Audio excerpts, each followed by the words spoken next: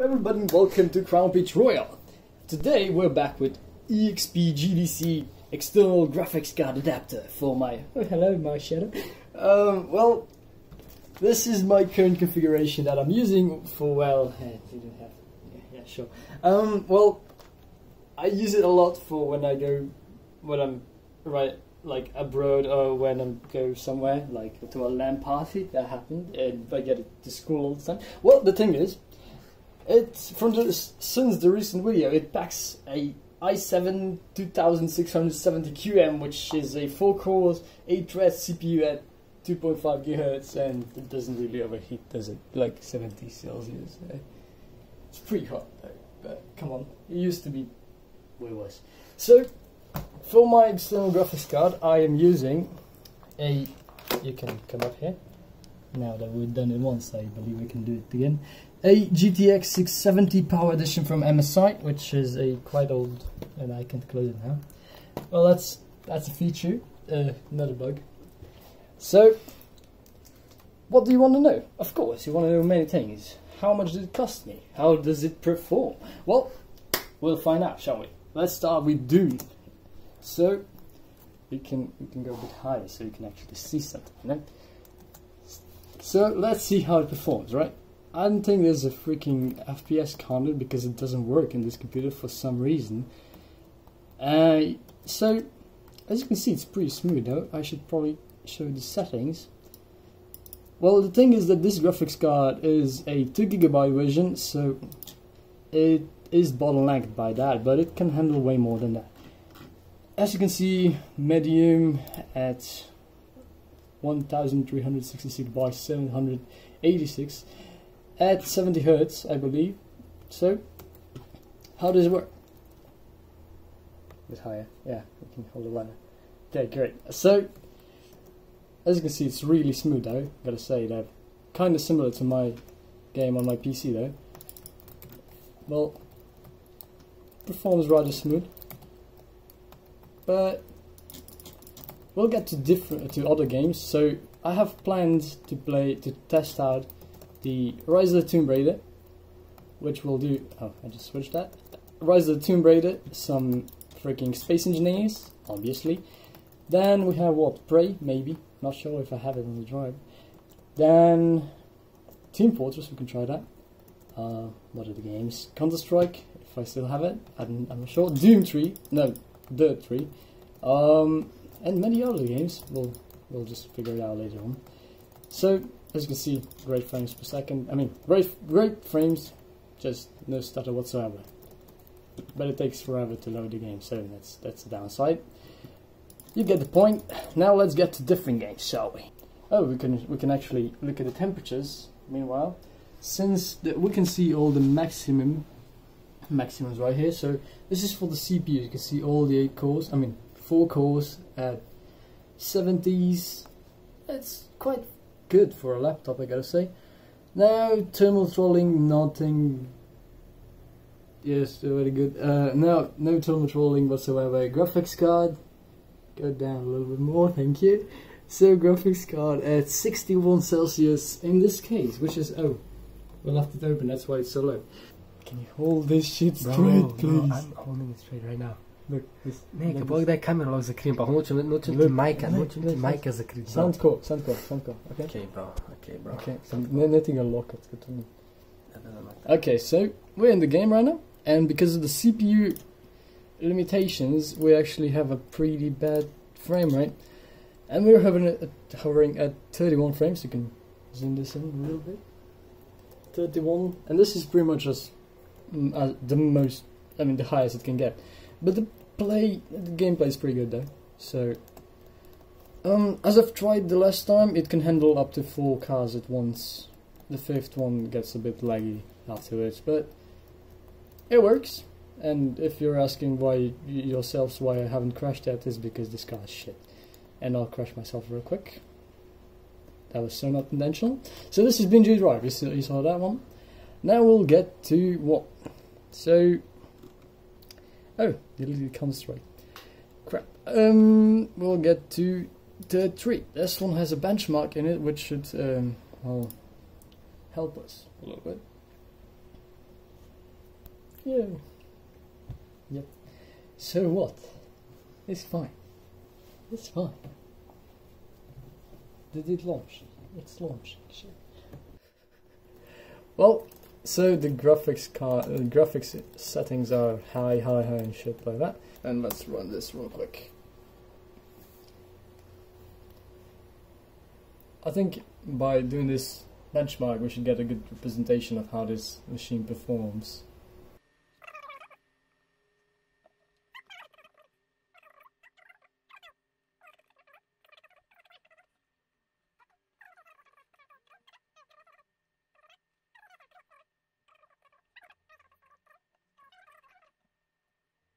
Did the graphics driver just crash? It is completely possible that just happened.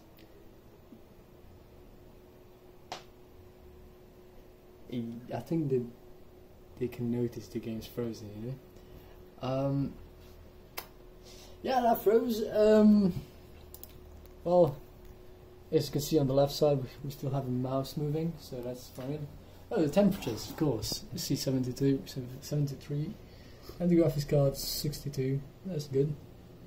Oh, now we've gone black. Oh, crashed. I'll crash real quick. So let's close.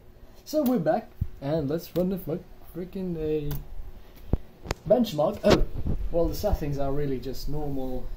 Set to normal at the laptop resolution, 70 Hz, because this screen supports 70 Hz, as you can see. Yep. So really just normal settings. MSI ×4, no resync, and got it. So frame rate. You can see, oh, we have a frame counter now here. 70 frames at normal settings. 90 frames on the laptop. 212 laptop. So as we're waiting for this to load, you can obviously see the CPU is not even doing much, just hovering at about 50%. GPU hanging at 50 Celsius. As well, we don't see no thermal freaking trolling whatsoever. Again, 60s, 70s.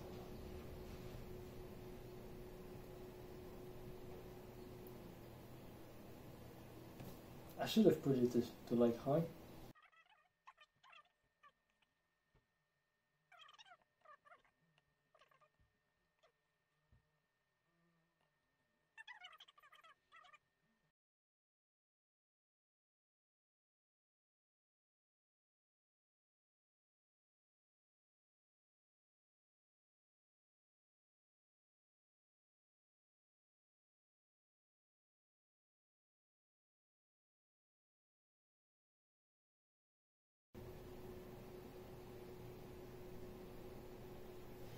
.48, 50. Here we are with Space Engineers. As you can see, my world is quite full of rather shit than anything else. So if we go to an entity list, we can see a lot of grids, either small or big, placed in the world. As you can see, 40 to 30 frames. It's actually playable, but the main thing is, in Space Engineers especially, is really the simulation speed, which you can see is quite stable. So looking at the settings, we can see that the game is running at low setting. Into my base real quick. You can see it's quite stable. We'll take a thing and see how fast it renders stuff, shall we? Okay, this is not much of a plane, but come on. So as you can see, we have the speed limit off, which means we can go up to 1000 meters per second, and that can be quite of a challenge for a computer to render all the terrain in such a short time. So we might crash right here, but come on. You can see 70s. No, we hit 100 right there. Oh shit, we hit a freaking mountain. Oh no, didn't. No, we'll crash real quick. You can see the speed, 600 meters per second into the freaking ground, and we crashed, obviously. Even that didn't lag, as you may have noticed. The only lag you saw right here is Space Engineer engine, and that's really it. Hundreds of frames on the planet. Come on, now that's freaking awesome, isn't it? So we're back at Rainbow Six Siege. You can see Operation Chimera. Is it the way you say it? Chimera. Chimera.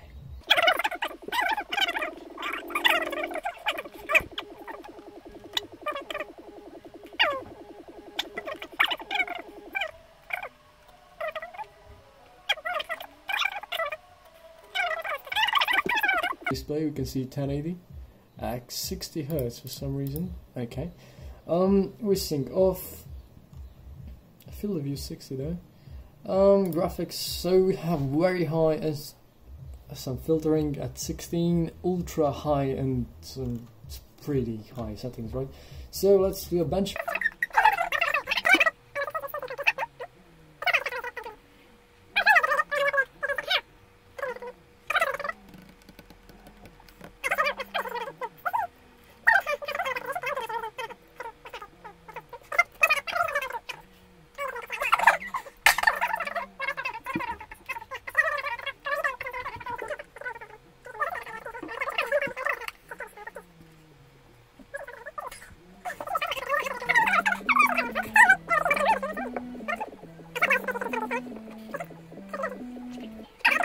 Found a problem, you know, this we're only 2 gigabytes past the limit, so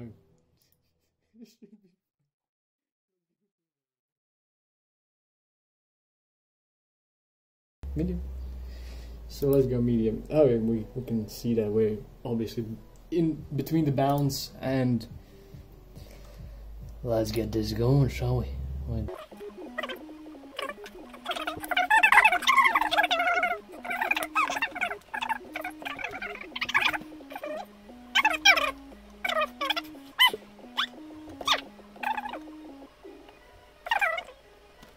So this is a fail, obviously, and those are the real benchmarks that, well, were actually captured like 2 weeks ago. And here are the results. This is a long time ago though, but as you can see, I have no clue what settings I ran this on, but clearly I've done something wrong. I don't know what. Well, this is unplayable, isn't it?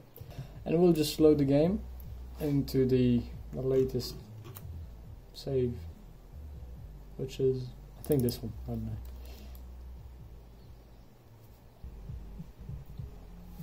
So as you can see, it either lagged because we're almost in the game, or because we're supposed to crash real quick. So that's normal. Yeah, that's normal. Oh, this wrong button. As you can see, when it loads everything in, we get 60 frames, and that's because we have VSync on right now. That is what I know. I know for sure that we have VSync on. So medium settings, or even high, I think. And this runs really well. And even the details at 1080. Do you consider this playable? Oh look, cat. Can we kick that cat? Cat. So this is really not a demanding scene, but still.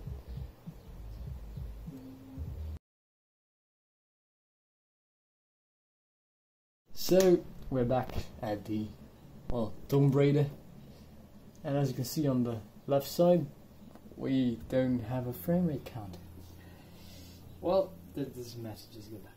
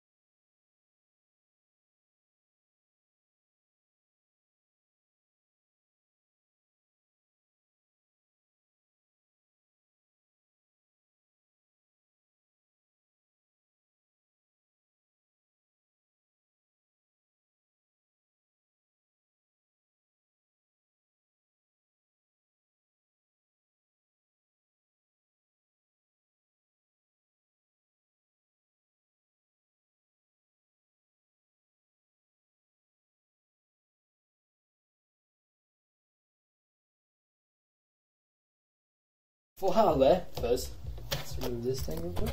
So, how is this built? For comparison, well, I didn't have the box out here, but the last box was really big, gotta say that. We should probably just first disconnect this. So as you can see, I've actually packed it all together. You can see the graphics card link right here. Actually, let's get to that first. So, my battery died, so I actually took it out of the case and used the case so I can like store the cable inside, and it's nice and clean, kind of. The cable is now routed through the case. I made a few holes. I think you might see them from here to this chamber here, and I think it's more convenient than before. So we can move this, and now let's get to the box, shall we? So first things first. As you can see, here we have my power supply for the laptop and the screen. The screen, it's not using this power supply for the screen because, well, this is the board for the screen, okay? Now I burnt one already, trying to power it from this power supply, which was, well, not really intentional, but it happened. So here's a separate one, and it doesn't really bother me, so, you know. And here's a 65 watt power supply, which is complete overkill, but it's so shit that it doesn't even, it's probably not even 650, but come on. So let's get to the interior. So first thing you can see right here is a small HDMI port, a regular one, a hole for freaking power, and that's because the cables are too long, so I had to make a hole, or I don't know. So open it up, really simple. Now I have some dust filters right here, quite useful. Now the graphics card. So I can remove it by, well, putting this here and pushing it back and simply taking it out. Now first remove the power connectors. See my DIY cable, which is completely safe though, so you should do that at home, obviously. Graphics card, well, as I mentioned, GTX 670. I'll put it right here so it doesn't flip. Here's the GDC thingy, a small, quite small. You can take it out of the case, but still.